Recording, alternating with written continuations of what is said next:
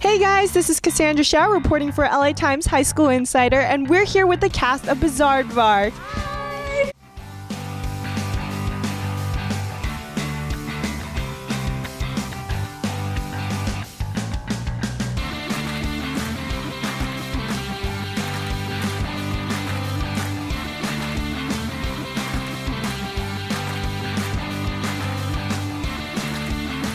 I'm DeVore Ledridge, and I play Amelia Duckworth on the show.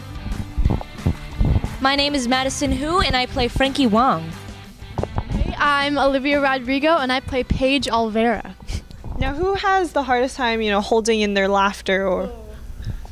We all have our fair share. I think Madison and I, we definitely laugh a lot because I think we laugh a lot like in between takes. So when we're like actually supposed to be focused, we're like we just can't like switch between it. Yeah. I think it's usually, well, it's because we usually have like the most scenes together and it's just like us, and then we're like trying to entertain ourselves and we're like, hey, look at that rock, and we're like, Maddie, you actually have a lot of faces that like make us laugh. Like your little, she'll every once in a while, I don't know. Okay, so let's say someone asks me, do I have anything in my teeth? And there's something in their teeth, and I'm just like, I'm like, do you have a name for that face? I don't have a name for it yet. I don't know what I should name it. Let's name it, guys. Okay. the uh-oh face. The uh-oh face. Uh-oh face, yes. Has this face made its debut on camera? Not yet. I'm planning to make it. I'm planning to sneak it in somewhere. I don't know where. And then in the creds, you can give some creds to me for helping you guys coin the name. But if you could choose a different genre to dabble in, what would it be? I wouldn't really be good at the perfection thing. I'm not really good at makeup. Don't you like to dress up or like? Yeah, I love to do that. I just don't think I would be able to do my hair. I'd be like, okay, guys, today we're gonna straighten and brush. So that's all I'd be able to know. What is the craziest dare you guys have done? Yeah. The only dare that I felt really proud of myself for doing is when we were actually filming the pilot for this a year ago. Madison was like, okay, Olivia, I dare you to try seaweed.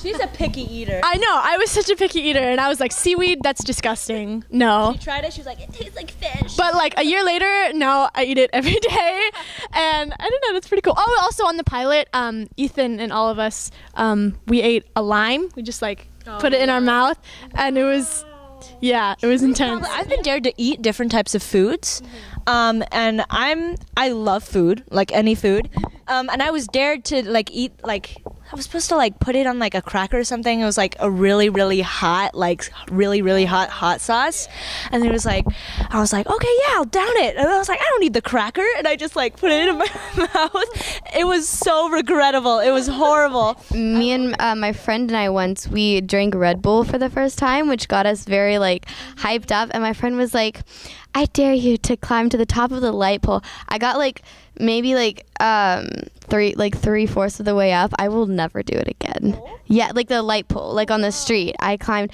I don't know why. That helped me conquer my fear of heights, which is now gone. Social media also comes with its downfalls. There are negative sides to it. Have you dealt with haters on your social media, and how do you deal with that? I've dealt with it really bad. I actually went through really bad bullying when I was in 7th grade, and it got physical, and social media did not help with it. But I think just the number one thing you can do is just block that person and ignore them.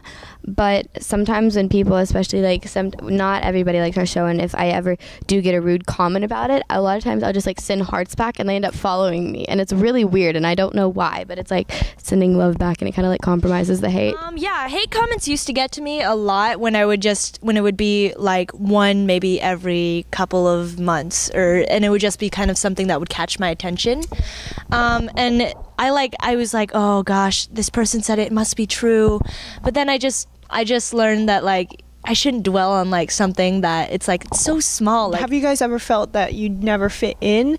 And if so, have you right now found a sort of place where you do feel like you do belong? Growing up with the bullying, I didn't think that I was gonna ever fit in to anything. I didn't really have a lot of friends, girlfriends, and I was never really in the popular girls group, and I didn't know what I was going to do. And then I found acting, and I got on the show, and the girls are so nice. I told my mom when I went in the audition room, I was like, Mom, I really want to book this show because the girls are so nice, and I want to spend every day on set with them. And I remember saying that to her, and it's really cool because now, I don't know, we've become really close, and it just doesn't I don't know. It's like you find your place.